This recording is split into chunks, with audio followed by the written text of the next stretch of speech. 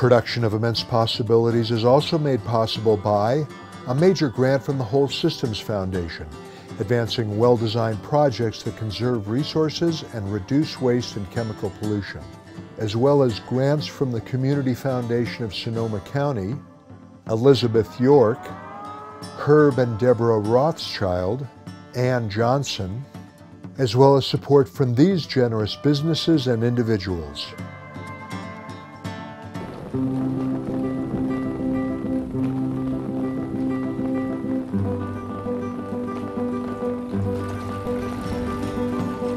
These are entirely used to water our garden, and it's 100% rainwater. So I'll kind of go through what I did here and give you all an idea. I think the last 5 to 10 years, if that's any indication, I think we're going to see these things be really almost commonplace. And water is a very useful tool for this, is getting kids to think about systems in a large way and recognizing that they can be part of the solution, not feeling just a kind of despair or apathy about all the problems that they are going to face, but that they can really come up with ways to make things better.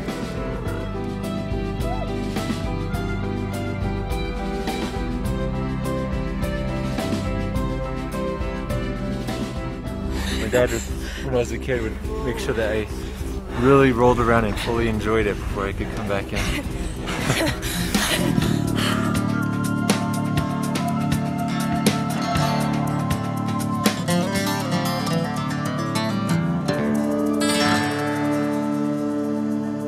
Welcome to our weekly visit with people who are creating immense possibilities for healthier communities and solutions to all kinds of challenges.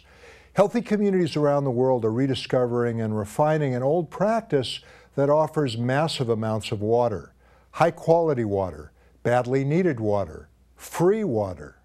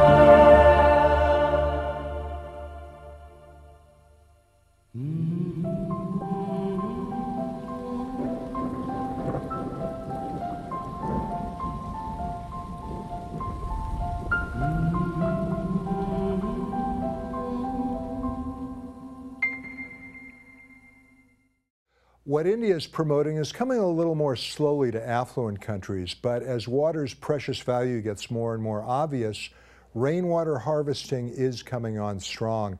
There's a national organization, the American Rainwater Catchment System Association, or ARCSA, who promotes it. And our first guest tonight is one of its regional representatives, Jason Garvey, who's the owner of Portland Purple Water and on the line with us from Portland.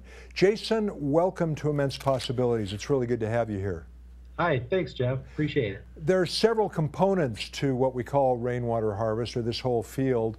Besides water catchment, capturing it off of roofs, what are the others?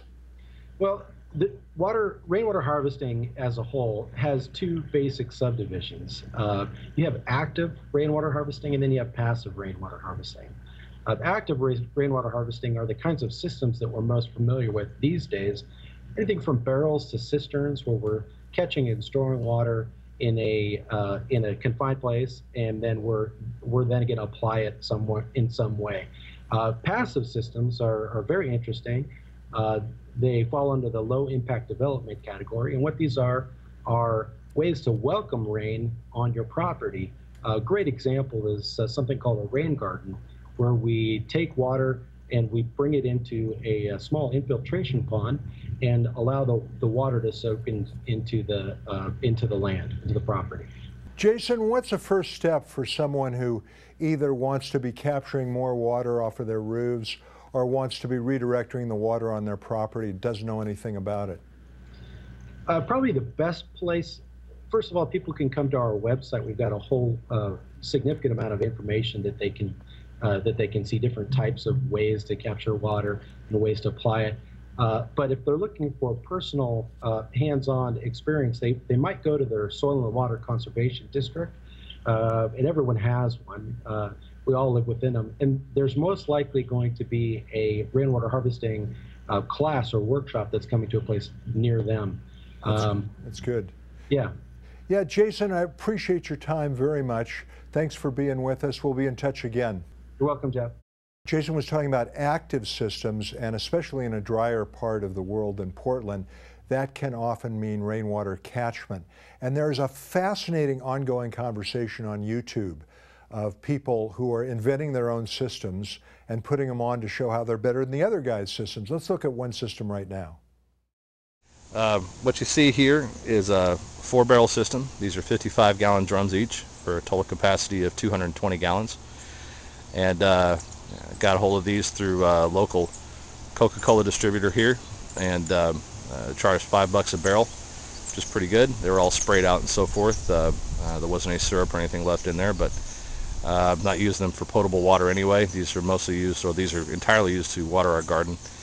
And it's 100% rainwater. There's your gutter right there. Gutter comes into a flexible downspout. There's a screen at the top of the downspout to kind of filter out any of the larger debris, leaves and branches and so forth.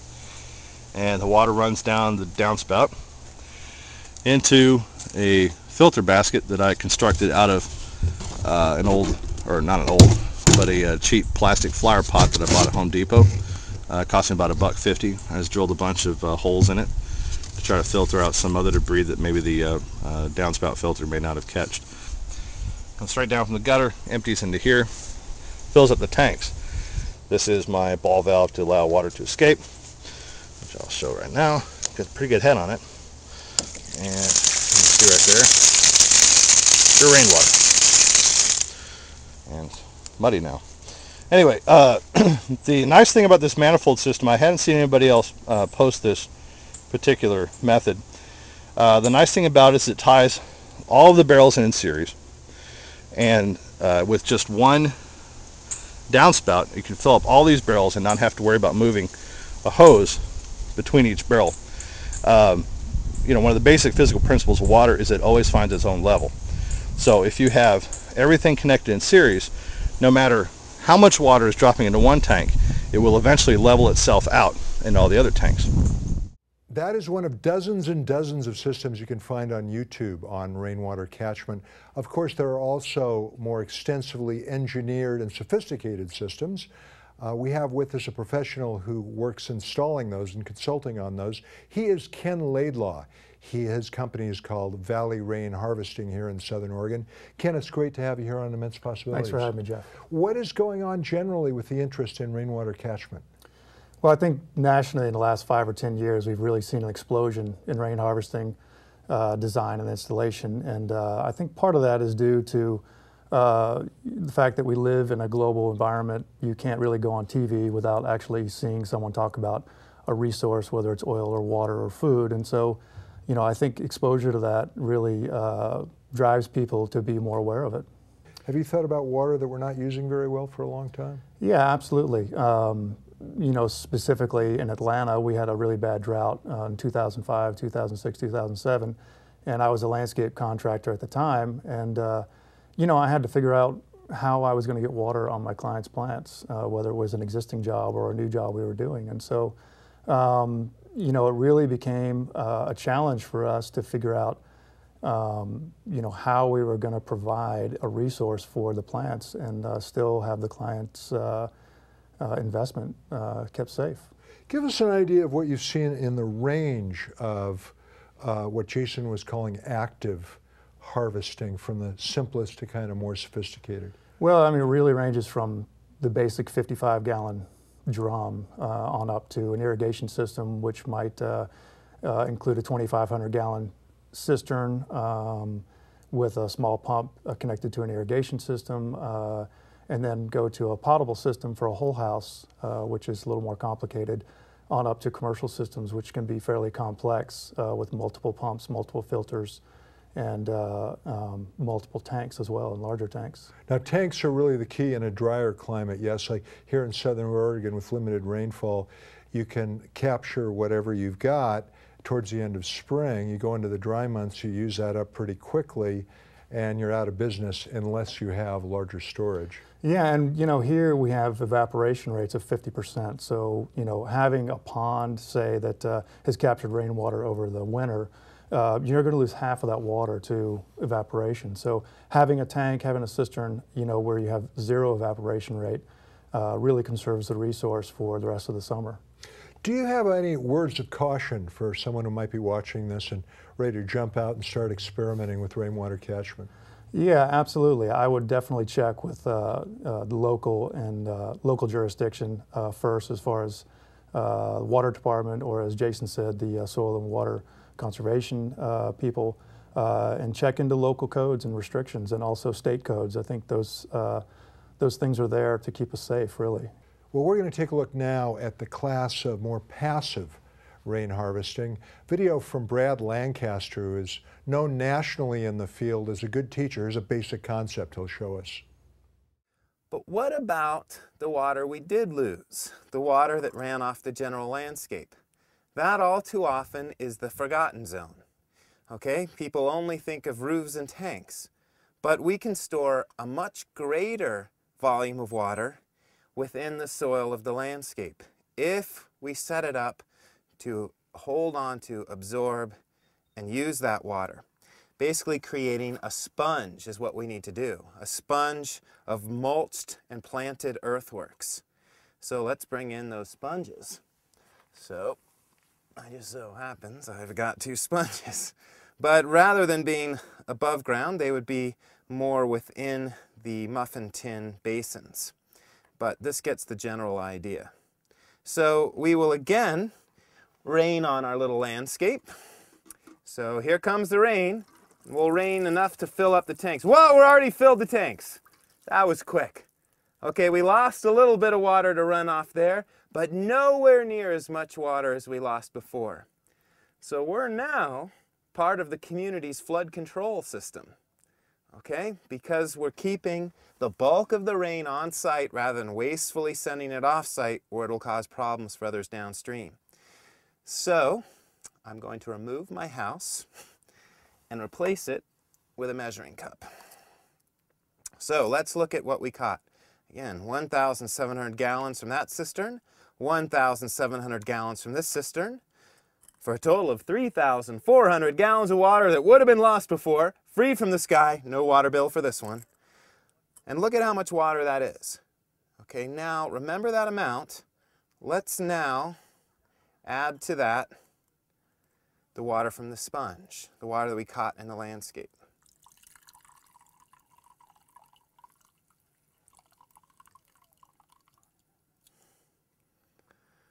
Okay, and then this sponge.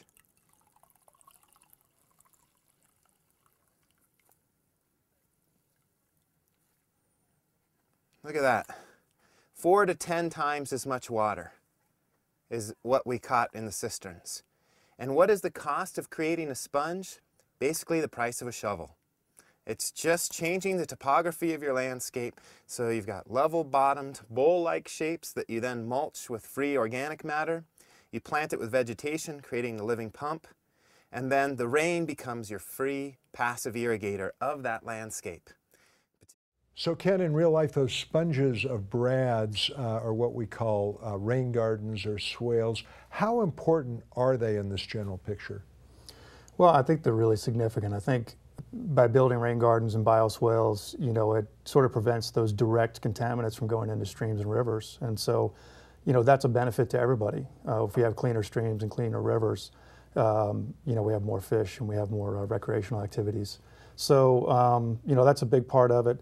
And I think also there's the aesthetic part of it. I think, you know, a while ago we used to call these retention ponds, and they were like the forgotten landscape. And now we have rain gardens, we have bioswales, and these are really things that we enjoy and we like to spend time in. Do you think they're spreading and is the awareness growing fast? What's this all going to look like in 10 years, do you think? Yeah, absolutely. I think the last 5 to 10 years, if that's any indication, I think we're going to see you know, these things be really almost commonplace as far as from a landscape design aspect to a commercial building aspect. I think we're going to see rain harvesting, you know, in general, be used as a common household word. What keeps you excited and revved up about this work? I think the people, you know, the clients are really motivated. They really want to see something that's, that they believe in a way that will help them.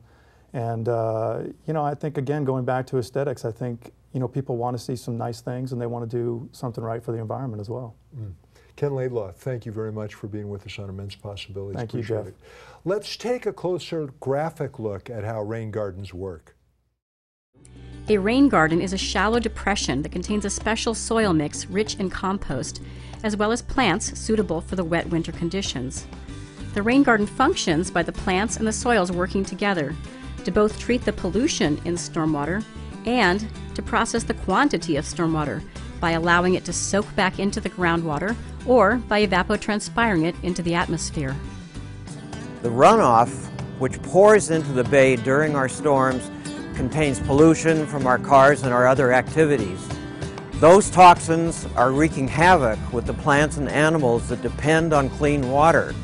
Those effects travel all the way up the food chain, from the salmon to the killer whales and from the shellfish to the birds. You know, there's so many pollution situations where it's difficult to determine exactly what the problem is and to see how I could have any effect on it. But I can see the stormwater running down into the storm drain, and I can do my part to reduce the part of it that comes off my own property.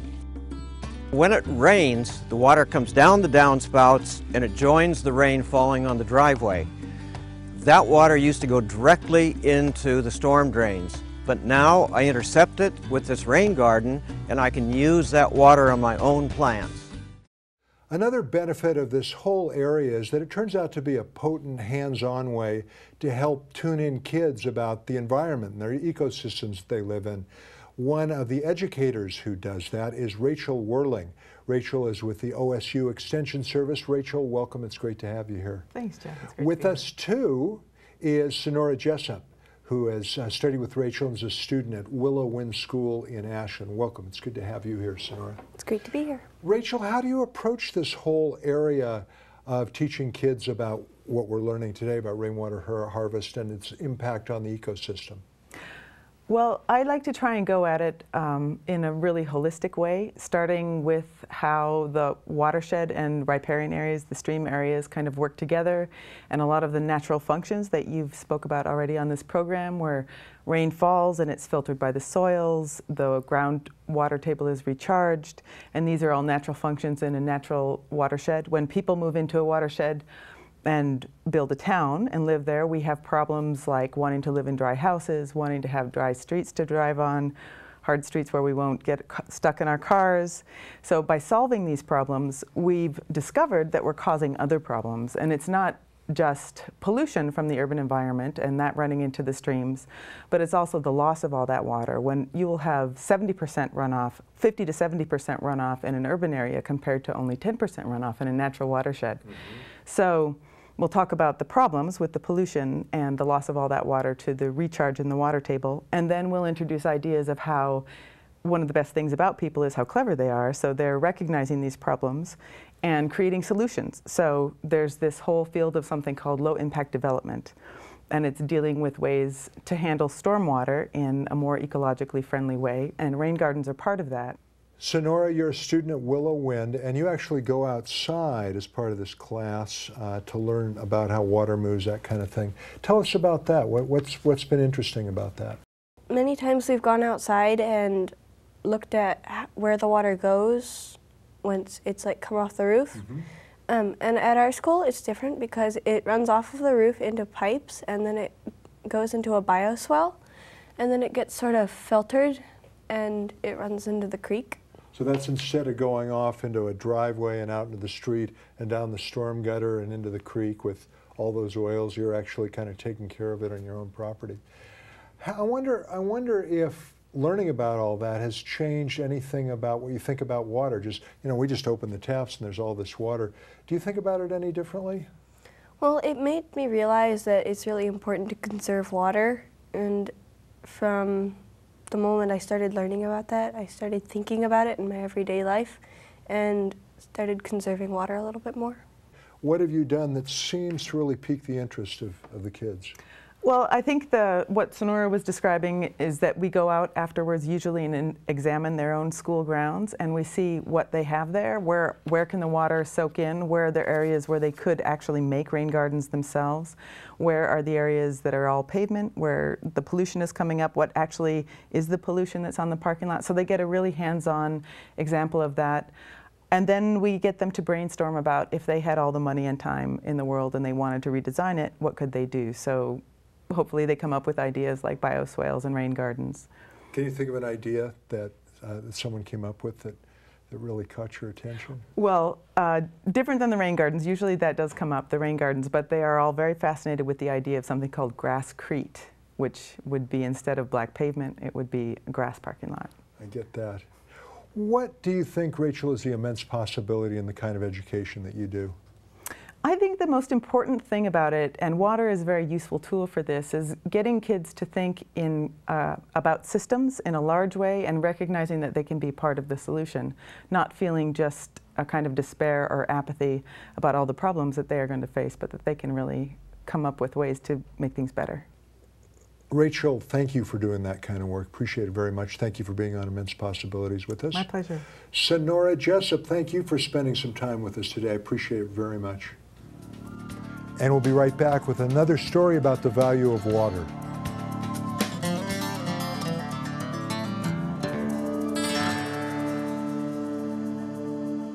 We have another of our semi-regular offerings from Journey of Action, the brother-sister team of Ryan and Cassidy Brown.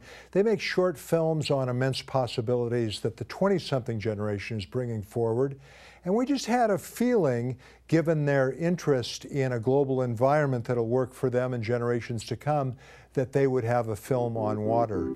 And they do. They explored an annual Navajo tradition in their film Snowbathing with Blackfire.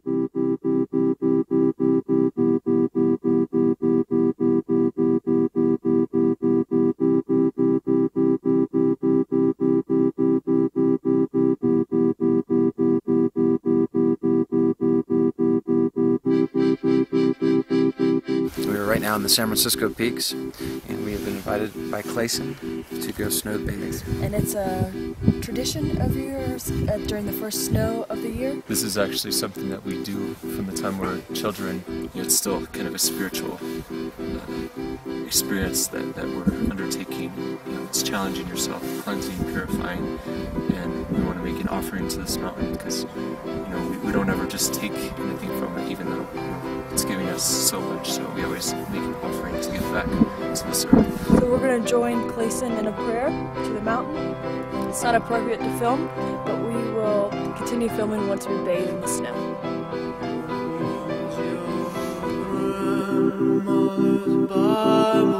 To your breast, gonna put it to the test. You wanted it to be blessed. We live in high desert altitude, and around these parts, anytime you get moisture or precipitation, it's a blessing. So, we always bless and honor and acknowledge the moisture that we've been gifted with. The cold, all of those things, we build up a tolerance to it. And in our traditional way, it's part of the anajit, the hardening of the heart. So after this, they say, after you bathe and wash in the first snow, you don't feel the cold. You actually become part of the environment. You become accustomed to it, in tune with it. So you work with it, and it doesn't work against you.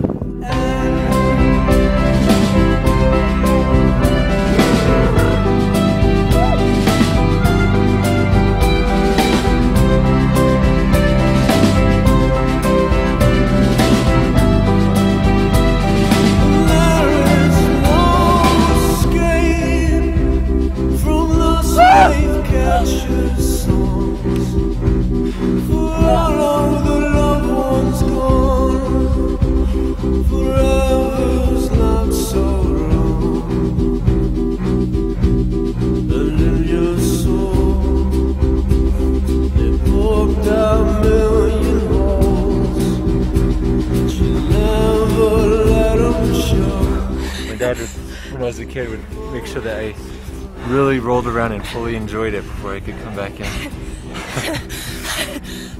Here, maybe you should use this one, I'll trade you. A lot of what we feel, you know, like the cold, you know, if you imagine there are people out there that are homeless that survive through really intense temperatures, the comfort that we know, you know, all these things, a lot of it is mental.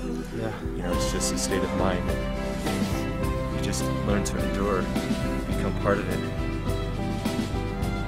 Surprisingly enough, my body's not too cold. It's mainly just my feet, really. Yeah, my extremity, yeah, my feet are like ice. That's it, really. But it was an amazing experience to just let yourself go and just to believe in yourself that you just gotta go do it, you can do it. And once you got into it, it felt so good. So right now, it's really just my feet. Same way. I think for me, I saw you just jump in there and just kind of, you know, just rubbed all over your body, so it's like, I saw you do it and I was like, I gotta do it. Just earlier, we had all these jackets on while we were praying, and I was really cold. Now I'm sitting here with just a tank top on, and I'm not cold at all. We are in the special use permit area of the Snow Bowl. This area is one of the areas that they actually want to make artificial snow on with reclaimed wastewater. This will be part of their magic carpet run. Water from this mountain is very special. And, you know, obviously this snow, you know, if the Snow Bowl has their way, you can't eat this. You know, this is our water. I think that's all we've ever asked of people that come to enjoy and recreate here, is just to be respectful, to understand that, you know, there are cultures that hold it sacred, that we don't need to, you know, try to extend the ski season by maybe 1 week or so by putting reclaimed wastewater down. It's nice to get up here actually and see the peaks for ourselves and experience the beauty. That's so good. Only people out here. Never had an experience like this before. They haven't opened yet. Yeah. Sometime soon. That's it for tonight's edition of Immense Possibilities. We'll be back next week here on Southern Oregon Public Television. Until then, I'm Jeff Golden. Please do what you can do.